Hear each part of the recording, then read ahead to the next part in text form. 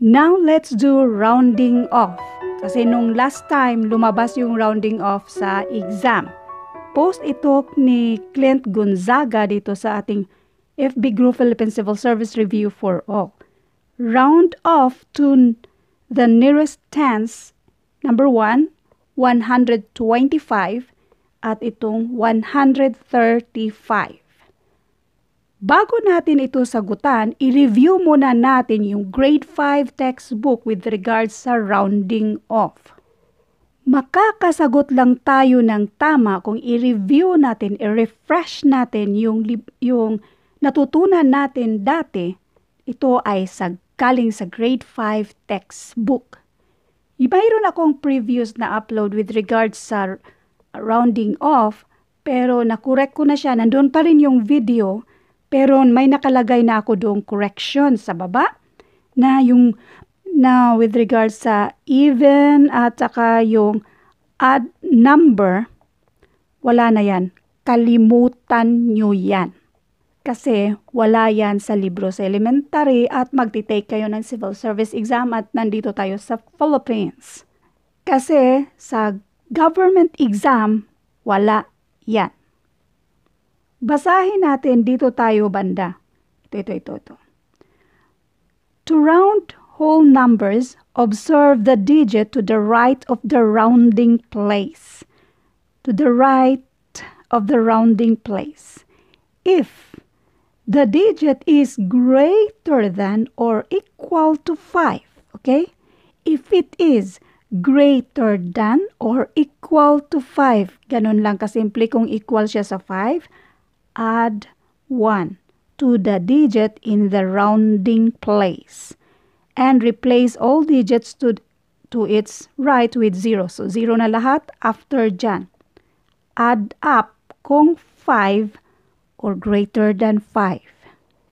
Now, if the digit is less than 5, retain the digit in the rounding place, tapos i-replace mo na ng 0 yung after that. Ganun lang kasimple. Huwag na nating basahin yan lahat. Next. Round off to the nearest tens. Asan ang rounding place natin? Tens. Itong 2 at itong 3.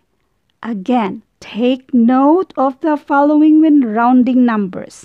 Rounding numbers approximates a number to a particular place value.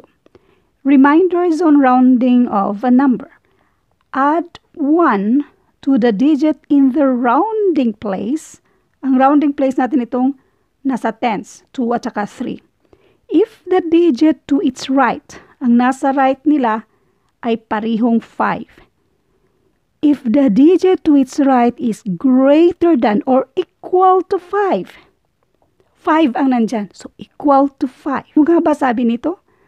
Add 1 to the digit in the rounding place if the digit is equal to 5. Klaro naman siguro yan, no? Mag-plus 1 ka daw kung more than siya sa 5 or equal siya sa 5. I-keep lang natin, do not change the digit in the rounding place if it is less than 5. Hindi na mention dito yung even at saka yung odd numbers. Kaya kalimutan nyo yan para sa exam na ito. Ang sagot dito, add up equals to 5. This is 130. Next, this is, ang right side sa rounding place ay 5, so equals to 5. And mag-add up tayo, 140. Yan ang tamang sagot. Now, before we will end this video, sagutan niyo muna itong 5 na questions na ito related sa rounding off.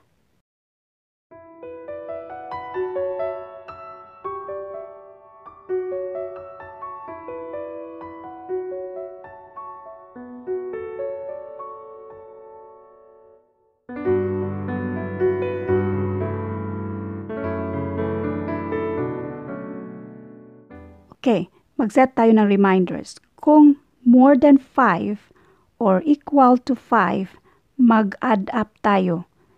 I-remain lang kung less than siya sa 5. Keep the number. So, set aside natin yan siya.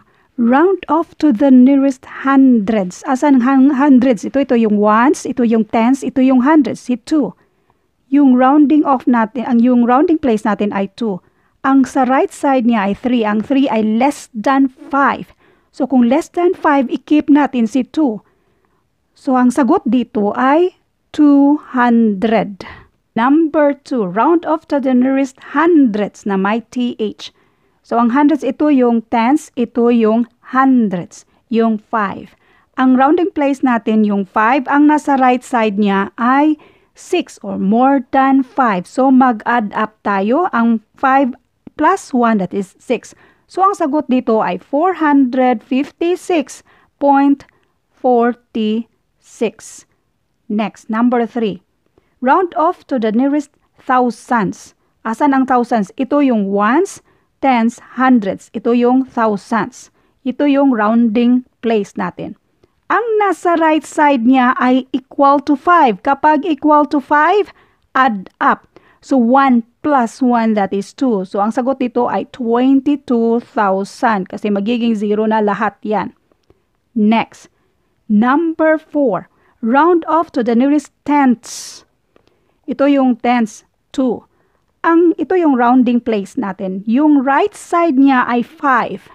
Equal to 5 plus 1. So, 2 plus 1, that is 3. Ang sagot dito ay 23.3. Number 5, round off to the nearest tens. Ito yung tens, si 8. Rounding place natin. Ang nasa right side ay equal to 5. Equal to 5, mag-add up tayo, plus 1. So, 8 plus 1, and that is 9. Ang sagot dito ay 190. Comment down below kung na-perfect nyo ito. I hope meron kayong natutunan sa videong ito kasi minsan nang lumabas ang rounding off. Doon tayo mag-base sa natutunan natin sa elementary. Meron tayong libro dyan, yung references na pinakita ko sa inyo previously from grade 5 textbook. Kunting review lang. After dito sa decimal na to, may mga TH yan. TH. Ang pinakauna yan yung nag-uumpisa tayo sa tenths. Next sa tens, hundreds, thousands, and so on. Before sa decimal, yung mga whole numbers na, nag-umpisa tayo sa ones. Ito yung ones. Next, tens, hundreds, and so on. Walang TH, yung mga whole numbers. At sa rounding off naman natin, 5 equal to 5 and up plus 1. Kung below 5, starting sa 4 until sa 0, keep the number.